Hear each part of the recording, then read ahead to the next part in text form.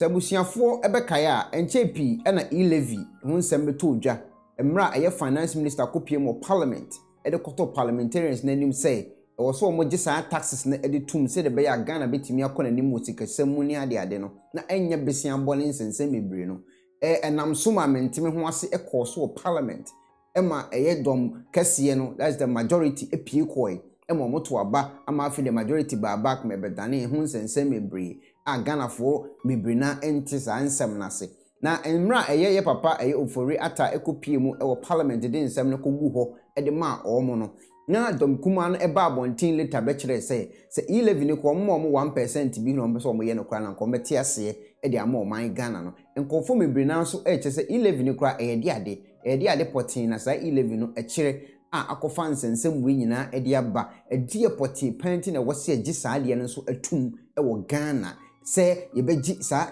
taxes no na edi abo okro no ho ebra no sa no manoma no we enam so ema obunim difo bi atimi akirikirade no mu yi afa ye Levy ne ho nsensem no mu mepese obenya mre na watie eye nsem a papa yi eba be kan very important na de atie ni so omo so nya abotre na omo ko all over Ghana regions ni nyina na say information center kra no benya omoto omobu chechire mu chi kasem eni kurokuro na omokoso ne kasem ele chire nkofo tiase because say asem papa yi be kan e wo video yi mu very important a utie nsem a wo kana utim say eto asomu yenkonko tie nsem papa yi ede to dwamra sisia.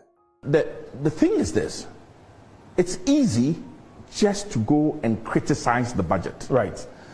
But to assess that budget properly, you got to ask yourself, what are the true constraints that this ministry is facing? Right. What is the real scenario? Right. And unfortunately, because there's all this politics, partisanship, every flow in, sometimes the discussion gets a bit muddied. What I'm just trying to do today is to say, let's break down the scenario. Where are we? Right? And what are the options? Because sometimes you take a decision not because maybe it's an issue of survival. Sometimes you take a decision and you say, I can get away with this. Right. What is the situation? What is the situation? Well, I can't wait. So I've given the green light now. Please shoot. Okay. So I'll shoot. Right? Let's put this in context. Right. Listen to your finance minister. He says, we are under no illusions as to the economic challenges facing our country today. How to ease the suffering of Ghanaians, transform the economy to create jobs, and share the expected wealth across all households are what keeps the president awake at night. Right. To broaden the revenue base, keep a grip on expenditure, protect the public purse, and at the same time build with urgency the needed infrastructure, pay the bills, and stimulate economic activity. In this one statement, the minister was being truthful. No politics. He's just telling you what the issues are. And then let's move forward, right? What is the state of our economy today? I can tell you this. First of all, we are broke. We're broke. We are broke. There's no other way of slicing it, and I'll show you why we are broke. Secondly, listen. We raise too little tax revenue. Right. And it's obvious. Thirdly, we are over borrowed. It's a weight on our anklets. We can't do anything about it. Finally, we're unable to create jobs. And one consistent argument you've heard this morning is that if you implement this tax, we're going to lose jobs. So listen, I'll just go quickly through this. First of all, Ghana is broke. Okay. You see, when we say Ghana is broke, guys, it's not a political statement. It is not a partisan statement. It is the truth. And I'm quoting from the minister's budget statement. He says the total revenue and grants we earned as a country, that's 7.5 billion. Right? Our total expenditure that we plan to have, 70.32 billion. The deficit is 32 1.87 billion. What would you call someone who earns 1,000 cedis? Yes, and yes, and the next it earns 1,000 cedis a month and spends 1,880 cedis. You're broke. You're in deficit. You're so broke that your situation is, we can't start to talk about it. And you see, that's so when we say you're broke, it's just the fact, these are just the numbers from the budget. These are not my numbers. These are the minister's numbers. When we say we are broke, look at this. And that's the terrible part. How much money we earn? 37.45 billion. Right. Interest payments. This is this year. This is up to September this year. Interest payments to date, 18.383 billion. Salaries to date, to September, 20.45 billion. When you take interest and salaries, we've already spent all our money. Education, health, roads, add the rest. This is why we say we are broke. And so before we even start to say, is this good, is this bad, let's realize that as a country, the depths of which we are broke. This is not to say who is responsible and whether, and I won't dare say that this is not an effect that started today. We've been crying about this for years. But the part that should worry us is that each iteration, it gets worse. Right. Each iteration, it gets worse. Now, some of it is the effect of our misdeeds in the past. But it seems like when you're in a hole, what do? You stop digging. Unfortunately, we haven't stopped digging. Because the partisan nature of our politics means that we can't say that things are bad. And the opposition is also hating at us without a consideration for what is the real scenario. Right. Let's go on. So, what do we say? We raise too little tax revenue. And this is a very revealing graph. In blue is Ghana. In brown is the African average. Right. We're not talking about, go and talk about the US, go and talk about the Scandinavian countries. No, let's compare ourselves to our brothers. Right? Consistently, what do you see? Ghana collects less tax than the average. Now, let me scare you. This is 2018. 13.1%. Currently, we're heading at 12.1%. And you're talking tax to our GDP? Tax to our GDP. Right. How much tax we collect as a percentage of the wealth of this country in a year. Right? And it is bad. We don't collect enough tax. So part of being broke is simply that we are not taxing people enough. And part of the issue is that we are just ridiculous on this issue. This is the graph of everybody. Well, Ghana is the one in green. And since we dropped to 12.1, we are at the very bottom of the scale. I mean, listen, look at some of the countries. Togo, 19.4%. Ghana, where are we? Burkina Faso, 16.8%. Ghana, where are we? Mali is better than us. What do we think we're doing? These are countries that don't consider themselves a middle-income country, but are doing better at collecting taxes and using the taxes better than we've ever. So here's our problem. We don't collect enough. And when we collect, we don't use it well. You mean we're profligating the way we spend? Thank you. Right. So listen. We are broke. We are over-borrowed. Right? And this is a hard part. This is our public debt. I won't go too far, because if you go too far, it kind of confuses the issue.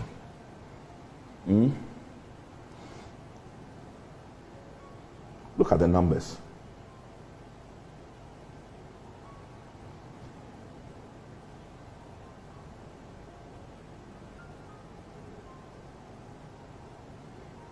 Here we are.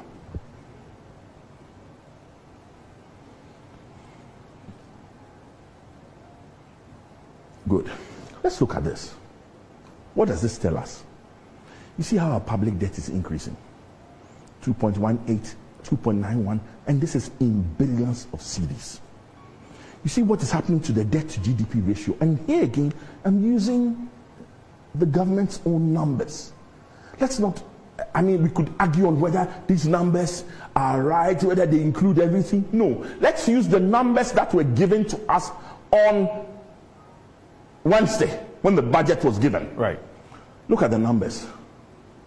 Now you see what's happening. The amount of money that we spend just to pay interest on our debt has been going up steadily, and now we've reached 50%. Is it 50.3%? Yes. What should worry us is not the debt to GDP ratio. To be honest, there are lots of other countries that have higher debt to GDP ratios. It's not really a big deal. If today I go and take a mortgage on a house, that mortgage on that house will be many times my annual salary. That's not the problem. But if the repayments, you give me 15 years, such that each month I'm paying only a small part of my salary, 15 years, I'm cool. Right. But if I take a loan, and you say that loan should be repaid in 5 years for a house, and it's taking 50% of my salary, then I have a problem. Because how am I going to live on the others? And that's where we sit. And that's what should worry us. Not the debt to GDP ratio. And truly, there's a lot of... It says, Charlie, Ghana, how much of your money that you earn do you spend paying interest? It shows you are broke. It shows also that you can't borrow any more. Now, let's look at something. And this is critical because it tells us something. It tells us a very important part of the process. I'm comparing us to other countries.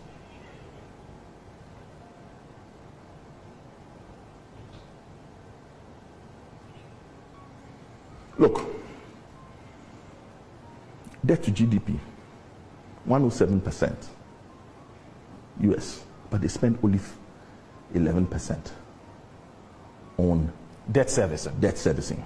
Now, Lebanon is important. I want you to look at Lebanon. They spend 49% of their income in debt, right? Guess what happened to Lebanon? Disaster. Are we headed for Lebanon? If we don't pay our debts, let me tell you what will happen. The government will crash. They will lay off staff. If the payroll is full now, guess what will happen if we are not able to pay our debt? Right? The currency will crash. And I'm looking at what happened at Lebanon. And standards of living will diminish. Why is this important? It's important to say that we are between a rock and a really hard place. That this is the nightmare we are facing if we don't raise more revenue. Yet at the same time, the first thing I told you was that we are broke. And that if we don't borrow, we can't even continue to exist. That's how bad it is. That is how bad it is. And yet we are saying that if we don't raise taxes so that we can, this is the nightmare that can come. So you see, I can only evaluate this budget against this nightmare. I can't, to be honest, I hear you, sir, and I share your pain. And listen, I am in pain too. Come and talk to me about Delex. We do more transactions than anybody else. Right. Yesterday, I was in a meeting the whole day. My head was so full, we ended the meeting. I didn't know how I'm going to deal with this an additional 1.75% on my cost. So I identify with his pain. But I ask myself, this is the nightmare. And so, this changes everything. And guess what?